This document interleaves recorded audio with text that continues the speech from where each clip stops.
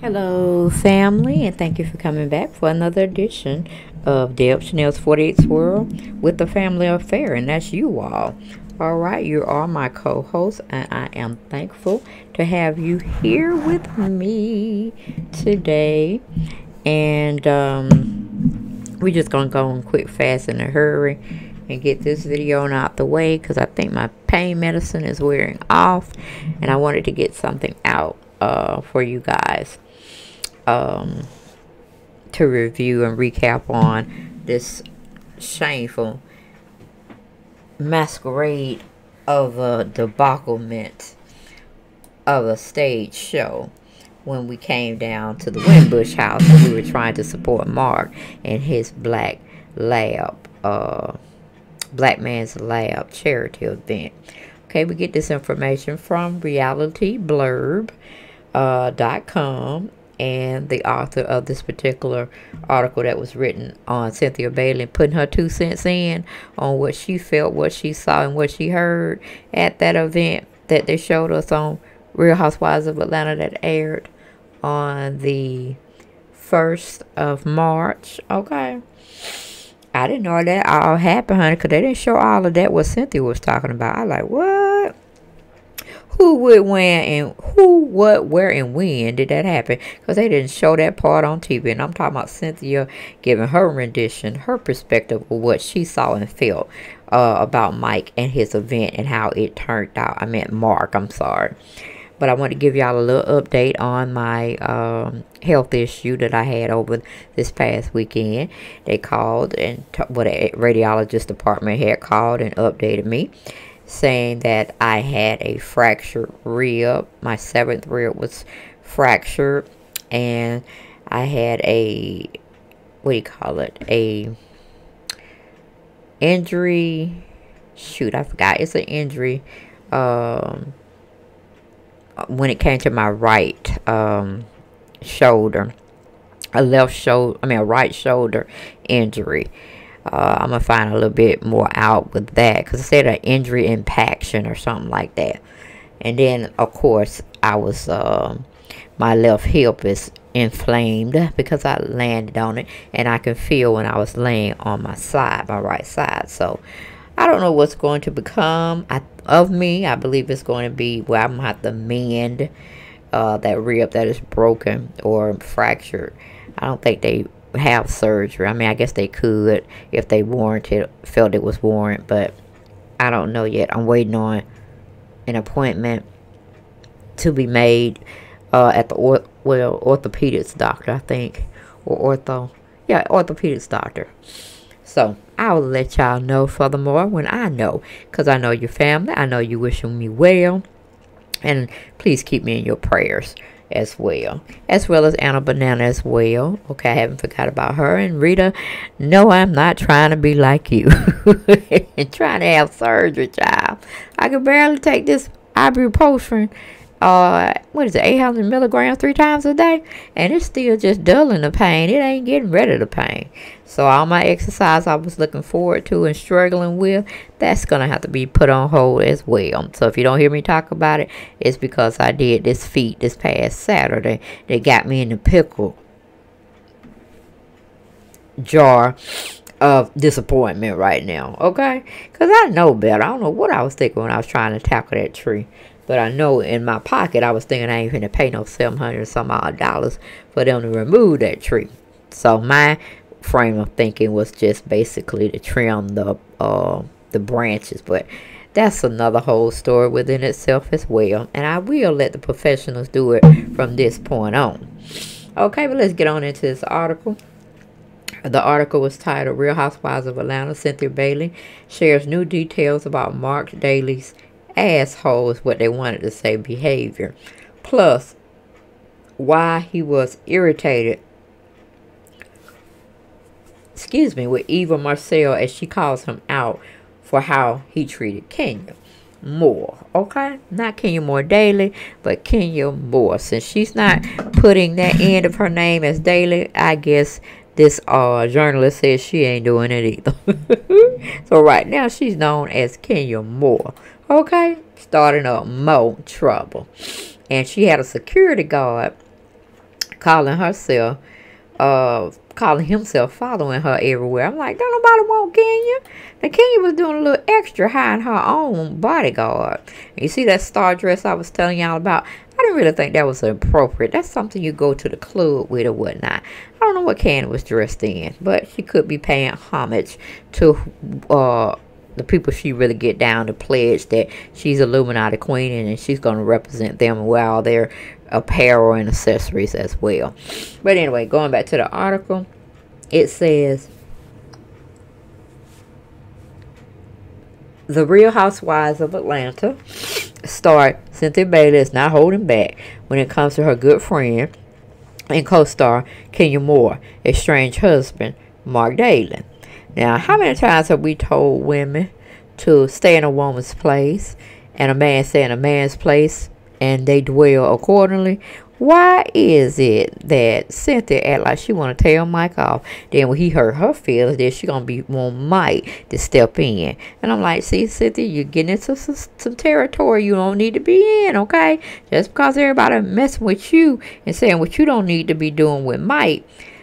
We tried to tell you that before you got engaged, and then you still talking about you getting married. So it ain't too much you can tell. You can't really tell Kenya nothing either, because she ain't really listening to you. Remember, she's the one saying you a big mouth, you can't keep secrets, okay? Now, Eva, no, she was wrong. I'm going to go on and pre-tell you that he was mad at Eva because she was eating before the guests. He didn't like her doing that. And I'm right with Marc on that, because for one, you knew what you felt like before you left home. That's that dress I was telling y'all about. That's not appropriate. And then Todd gonna come in some jeans. I'm like, what kind of mess is this? Is this a black tie affair? This is come as you are. You know, like you go to church, come as you are.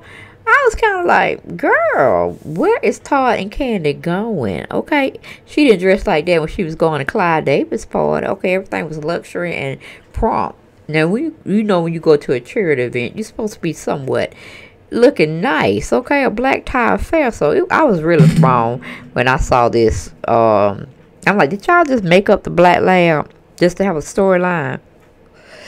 Excuse me, for Marc to partake in, because it just didn't look right. It was shabby chic, if y'all get that. That's the motif they gave me, shabby chic. But anyway, we're going to go on back to the article. It says, let me read this again. The Real Housewives of Atlanta star Cynthia Bailey is now holding back when it comes to her good friend and co-star Kenya Moore, estranged husband Marc Daly, as she shares new details about what Bravo didn't show regarding Marc's a-hole behavior during the charity event.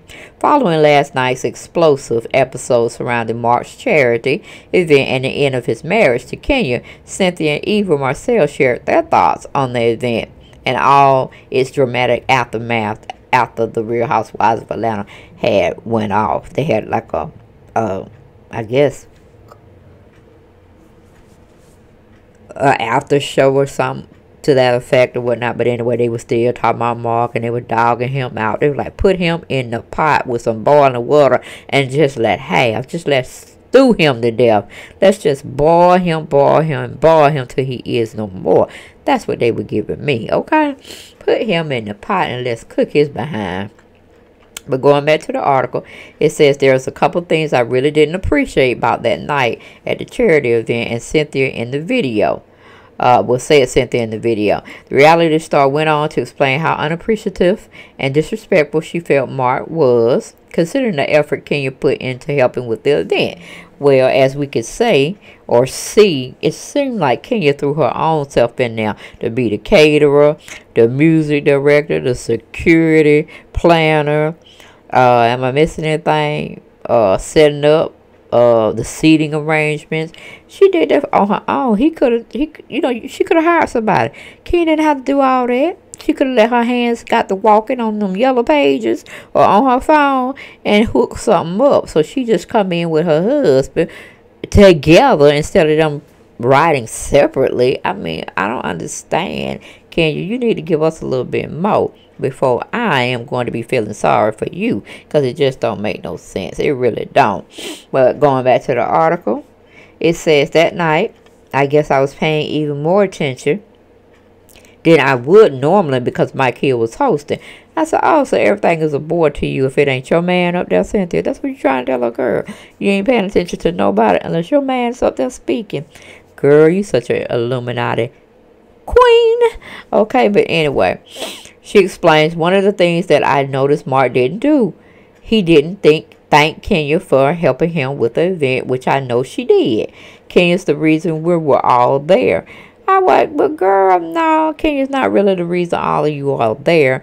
Y'all all went bowling except for Nene, Tanya, and Shamia, I think it was. But we don't really count Shamia in the game because she's still a friend. They giving more time to Marlo and Tanya than they are doing her. But it's, you know, it's good. It's good. So my thing is, no. That is not where the problem started. And ain't nobody going to really tell me that's when the problem started. No, that's not when the problem started. The problem, to my perspective, started when you wanted to throw Mike into this reality show. I meant Marc, not Mike. You wanted to throw him in head first and just telling him to deal with it. Well, he got tired of the cameras rolling everywhere, featuring some people that probably didn't want to be on screen. They like their discretion, you know, and they don't want people to know who they messing with. You know what I'm saying? This is a frame of reference. So I get it, got it good on why Marc did not want to be filmed. I mean, I guess he was told he was going to have a certain section, certain amount of time filming. That was it. And it looked like they may have went overboard and tried to take more than what they had agreed to. And Marc just went ballistic, okay, in his own fashion, his own way. I'm sure Kenya saw it coming. But, you know, she was wanting to rock around being a hostess. I'm like, this ain't no birthday party or no event party at your house, girl. That's why you have ushers. That's why you have hostesses. That's why you have women and men catering to your need. Not that you need to get up and say anything, Kenya. And Marc wasn't having it and didn't want you to say nothing, okay? You just needed to dealt with that situation on your own. But you were trying to make individual chaos on your own. You know, you made a little chaos scene with Marlo and her two nephews. Then you made a little chaotic scene with Tanya with the seating arrangement. Same seating arrangement with Marlo and the kid. Oh, you just doing too much. Just let people sit where they want to sit, especially if it's an open chair. I mean, it really wasn't like it's a big gala of superstars coming through. And plus, like you said, Marlo didn't pay. And I'm like, well, if she's a part of the housewives, she knew she had to pay. You should have stopped her at the front door before she even got camera time and say, did you pay for your meal, baby? Well, can we take that money on anyway? So then it wouldn't have been a situation where you had to talk about Marlo.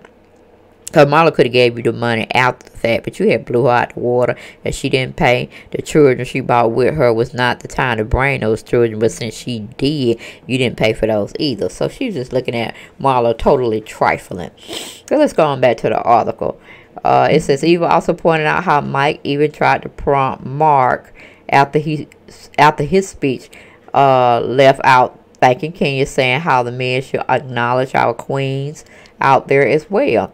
Eva did cut Marc a bit of a break, suggesting that because he's not super duper outgoing from a communication standpoint, he may have simply forgotten. Still, Cynthia felt it was in poor taste.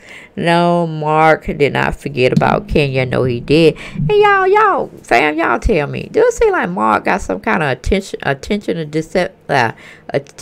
deficit disorder? I mean, he was just rambling, and he's kind of being aggressive with it. And I'm like, he seemed like he got ADHD, attention deficit syndrome going on. I don't know. It may just be me and I'm just looking too into Mike's demeanor. But to me, it seems like he has something going on and as a disorder. But anyway, leaving that situation, it says Cynthia also shared how she's seen all sides of Marc, including an amazing side. Because of that, she has sometimes understood why Kenya chose him as a partner. But she also knows that he can be not that nice either. Okay? And it says the Bailey wine cellar owner went on to explain how Marc essentially ignored her and fiance Mike after they made a great effort to arrive on time or to arrive a little earlier than the event. On the show, it appeared that Marc ignored them for only a few minutes, but according to Cynthia, he ignored them for much longer. And I'm like, okay, sidebar. Cynthia, were you by the cameraman? You know Mike don't like the cameras at all. He know everybody mic'd up. And he couldn't have a truly real conversation with you because everything's being taped. And he was like feeling that way from the beginning. He didn't want no cameras on him and he didn't want to be mic'd up. But he didn't have a choice. Okay, this is something Kenya threw at him. And he felt he had to bring it on the show. But he knew what they were going to do. So I'm like, it was a bit piss poor that he could not be an open guy without being harassed the whole night as he felt, as he thought the cameras and the producers were trying to do, where he couldn't really mix and mingle because he had to stay mic or it would look bad and they probably would make Kenya pay the price for it and he didn't want to hear it. So that's what I got from it. But anyway, it didn't seem like it was 20 minutes, but hey, taping is amazing, editing is amazing, so she probably did wait. I don't take Cynthia as a liar. She's a half truth teller, but she's not really a liar.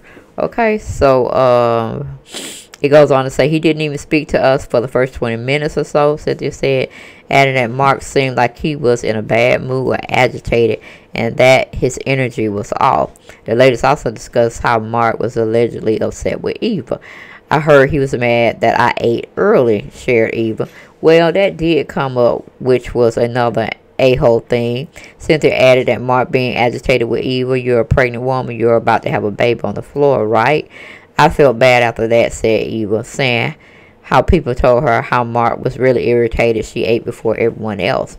The ladies continued to hint at the drama between Kenya and Marc. That all came to a head at the event, which reports of Marc kicking out production. Now, my sidebar, okay, now Eva, you really don't have an excuse. You are really quick, fast, in a hurry, big as hell. You should have been had the baby, but the baby was trying to come out, but you didn't want the baby to come out because it could have been some communications later on, and he needed to sit in your stomach a little more and bake. Okay, I get that, got that good. Why couldn't you have snacks? Why couldn't you have eaten something that would have tied you over until you thought it was going to be serving time at Marc's event? Why did you have to be, seem like you were being a little extra too? Why you got to be like Kenya? You know, yeah, that's the sad dress Kenya wrote. Look like she's supposed to be out in a club or somewhere. You see how they wearing it with boots? That's kind of the party scene. This was a charity event, Candy. What were you thinking, baby? But anyway, and that's the Black Men Lab that was functioning in Atlanta at the Wimbush house. Now, don't some of them men look suspect for the negative? I'm just saying. I am just saying. Then you got Todd up there wearing some jeans and a little blazer top. I'm like, where did they do that at? All right, who is his stylist? We need to have a combo. But anyway, it goes on to say, well, getting back to Eva. Yeah, Eva, I think you were wrong on that because, and Cynthia shouldn't have really said anything because when a pregnant woman has many different emotions they go through, they get hungry at weird times of the day. I'm like, where were your snacks, girl? Where was your snacks? You should not leave home without them. But anyway, Eva was like, well, I'm sorry, I was hungry. Well, at $100 or $200 plate cost, hopefully you paid the debt to even have a plate to begin with. But I agree with Marc. That was a bit tacky. That was poor judgment on your part.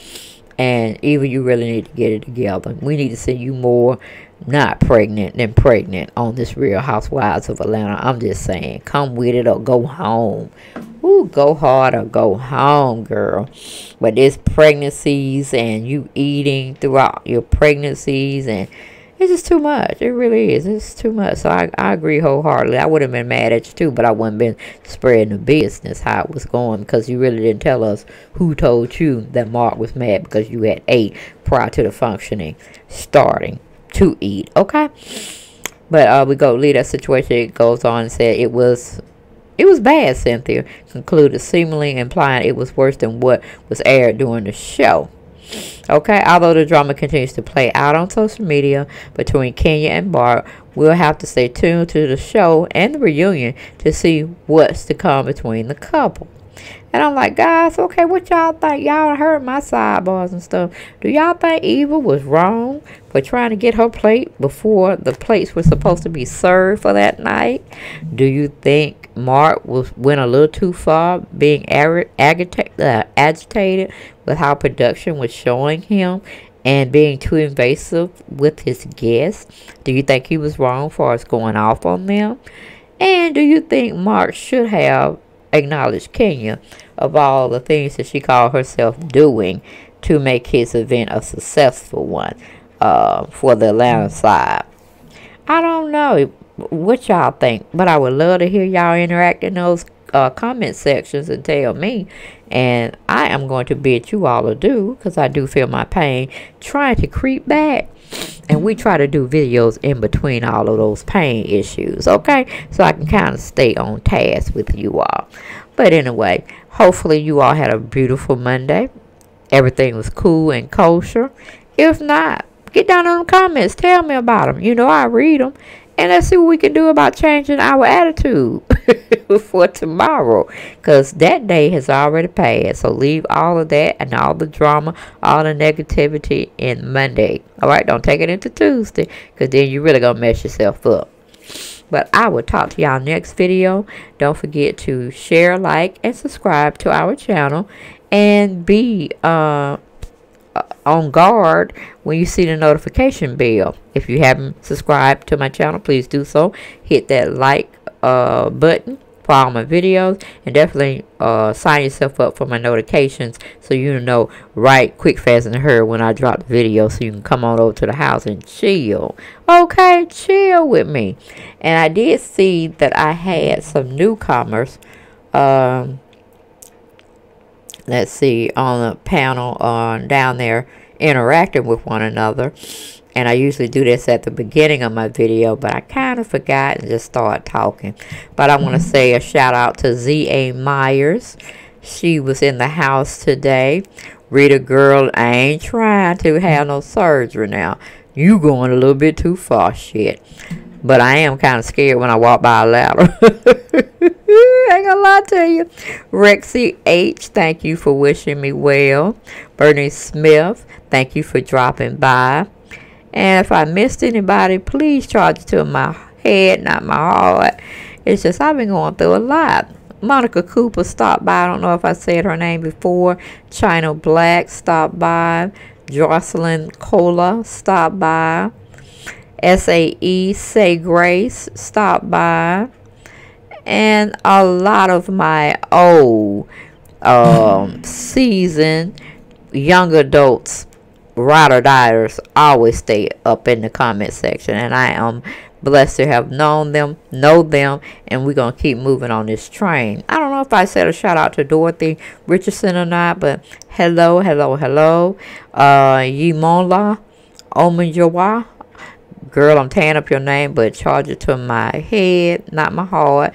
But her name is spelled Y-E-M-O-L-A. Last name is O-M-O-J-U-W-A. Welcome, my Nigerian African sister, over to the house. Welcome, welcome, welcome. And I just want to bid y'all good night. Say your prayers, or say your spiritual, whatever you say when you get on your knees and you go into your meditation moment. Say prayers out for me, Miss Anna Banana, Rita Hopkins, I'm thinking she's still recovering from surgery as well. And anybody else that haven't reached out to me that need prayer. We always want to pray for each other and wish the best for each other until we meet again, okay? And Winifred Shallow stopped by as well. Winford Shallow, I meant to say. So y'all be blessed. I will see y'all next video. And thank you, Ronald Boykins, for trying to come in, bring some more men up in here. And that's all I got. Let's see, Carmen Vasquez. She was saying some things. I agreed with her. And let's just be able to just talk with each other. That would be nice. So nice, you know. And that's about it, y'all. But I'll see y'all next video. Y'all be blessed. Love you to the core. Good night.